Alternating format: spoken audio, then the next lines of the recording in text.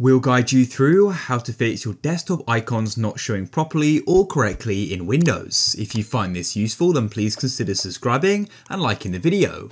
So if you're finding some icons are missing and not working, let's go and fix this. So come to the bottom of your computer and click on search and type in run like so. Then all you want to do is type in on the open box app data like so, all one word, and click OK.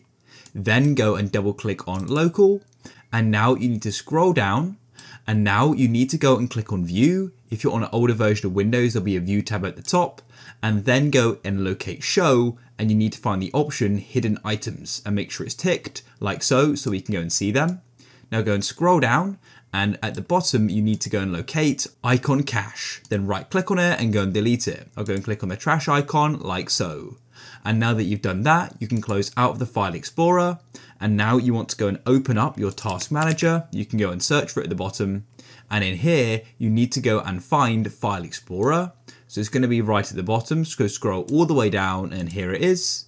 Go and click on it and click on Restart Task at the top, and it'll go and take a moment and everything will go and refresh, and hopefully your icons are now working correctly and showing properly. If you found this useful, then please leave a like.